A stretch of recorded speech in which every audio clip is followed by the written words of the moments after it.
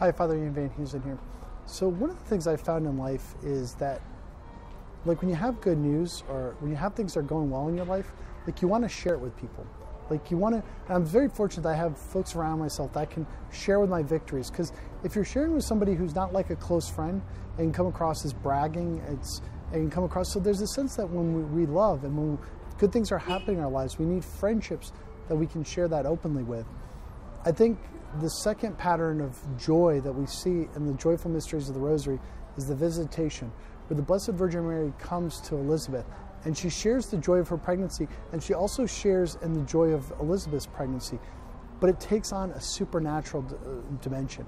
So there's this sharing in the joy, which is a pattern of sharing in the work of the Holy Spirit. And so when they come, there's this sense of prophecy, there's this sense of expectation. So we want to look for that too. So our friendships, it's good to have good friends that we can share on a natural level, but on a supernatural level. Do we have spiritual friendships? Do we have people that we are walking with in discipleship and engaging the faith and having wisdom conversations? So I'd ask you that question today. Do you have good spiritual friendships? Do you have people in your life that you can share that authentic joy in the Lord with? Seek that.